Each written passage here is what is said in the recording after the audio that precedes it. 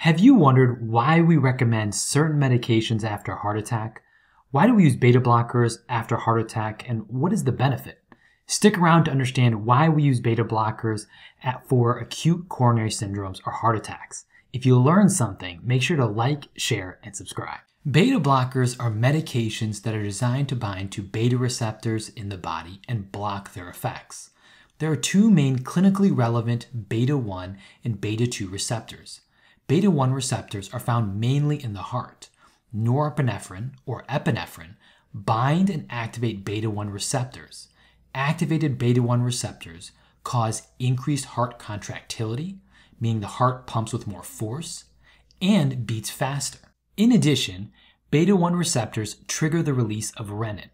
Renin is a player in the renin-angiotensin system.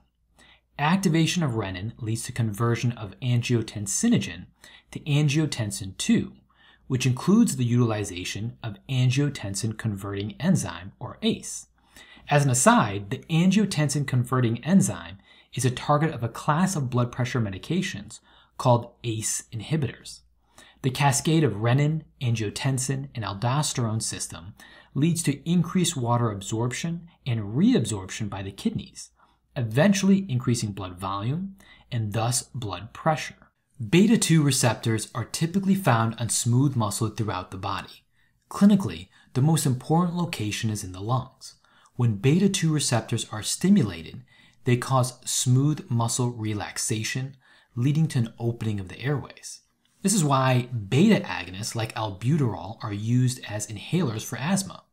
Stimulating beta 2 receptors causes smooth muscle relaxation and increases the diameter of the airway to allow for easier breathing. There are two general categories of beta blockers that are used. The two groups are selective and non-selective beta blockers.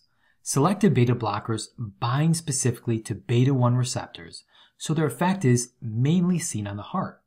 Selective beta blockers like metoprolol tend to decrease the heart rate and decrease the force of contraction of the heart.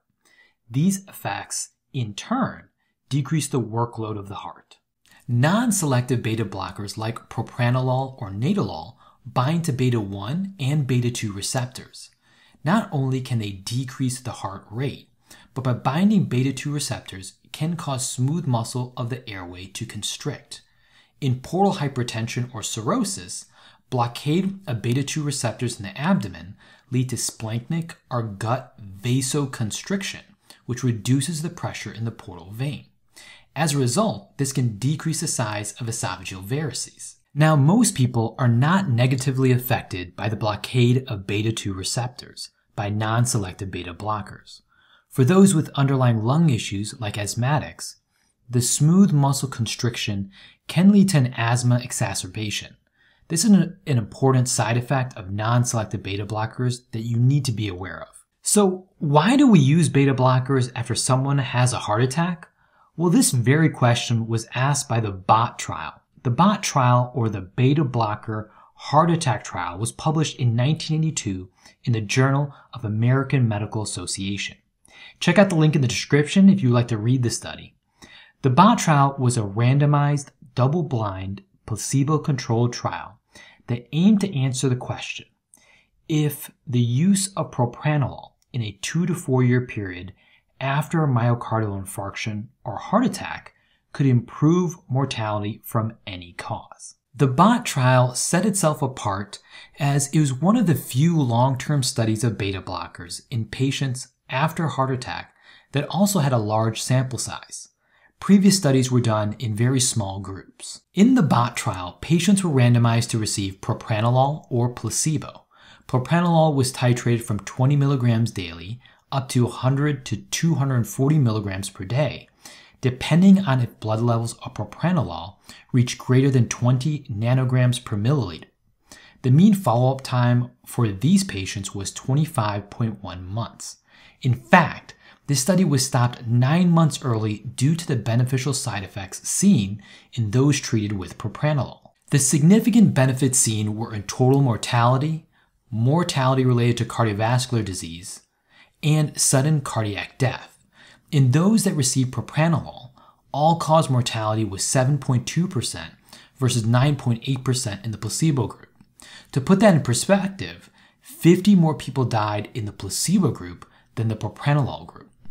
Cardiovascular-related mortality was 6.2% in the propranolol group versus 8.5% in the placebo group, and sudden cardiac death was 3.3% in the propranolol group versus 4.6% in the placebo group, clearly showing that beneficial effects of beta blockers up to 2 years after a myocardial infarction.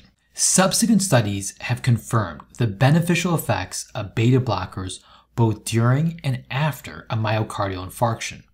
Though a specific effective dose is not known, typically a heart rate of 55 to 70 beats per minute is targeted. Beta blockers help reduce cardiovascular mortality after a heart attack or myocardial infarction by decreasing stress and workload of the heart, allowing for better healing. If you want to learn about whether aspirin should be used to prevent heart attacks, make sure to click on the video here. If you learned something, please like, share, and subscribe. I'm Dr. K. Remember to keep learning, and I'll see you next time.